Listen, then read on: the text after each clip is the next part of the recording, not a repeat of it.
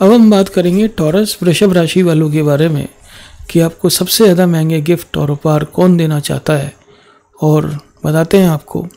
देखिए, सबसे पहली चीज़ ये है कि आप क्या चाहते हैं, राइट।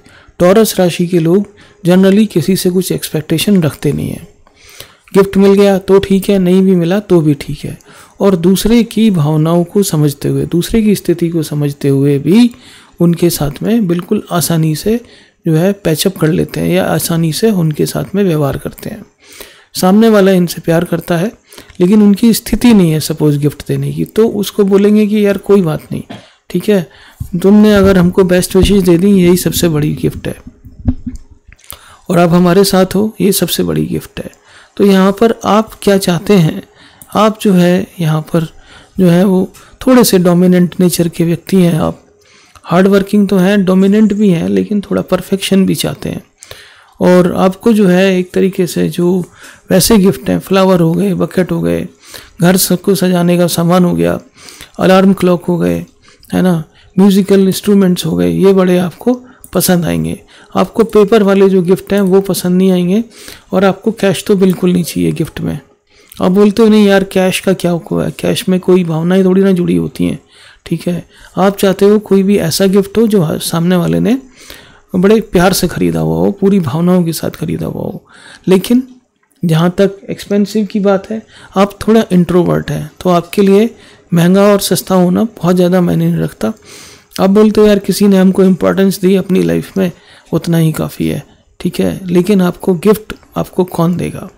गिफ्ट देंगे आपको स्कॉर्पियो राशि वाले लोग, जो कि आपको समझते हैं।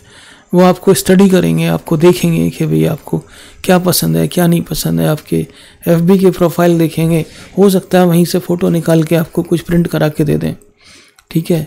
लेकिन जो एक्सपेंसिव गिफ्ट है, महंगे गिफ्ट हैं, वो आपको कौन देगा?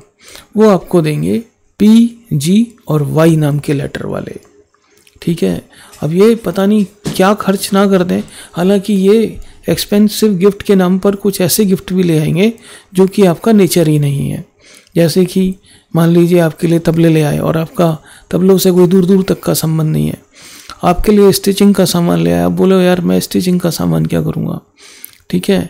दूसरी चीज़ यह है कि जो वृषभ राशि के लोग होते हैं वो मोबाइल गेम्स के बड़े शौकीन होते हैं, ये मॉडर्न एस्ट्रोलॉजी है, और बड़े रिजर्व होते हैं, अपना जो है मोबाइल में लगे रहेंगे, लोगों के फ़ोटो देखते रहेंगे, हालांकि एक्सप्रेस नहीं करते, लिखते नहीं हैं, ज़्यादा भावनाएं प्रकट नहीं करते हैं, ठीक है। महसूस करते हैं लेकिन प्रकट नहीं करते हैं। तो ये एक इनके नेचर में एक ये चीज़ है, ठीक है। और जो आपके लिए जो वृषभ राशि के ये जो वृश्चिक राशि के लोग हैं, ये T, N और YU, ये जो है कुछ भी आपके लिए ले आएंगे, बट जो मतलब जो ये आपके लिए बहुत ही जैसा गिफ्ट आप चाहते हैं वैसा लेके आएंगे। लेकिन जो एक्सपेंसिव गिफ्ट है वो P, G और Y नाम के लेटर, ये जो है आपको एकदम महंगे गिफ्ट देंगे, आपको बहुत ज़्यादा महंगे, एक्सपेंसिव। लेकिन ध्यान रखें, अगर कोई एक्सपेंसिव गिफ्ट है और उसके साथ में कुछ अजीब सी भावनाएं हैं तो आप उसको नकार भी सकते हैं, ठीक है जी।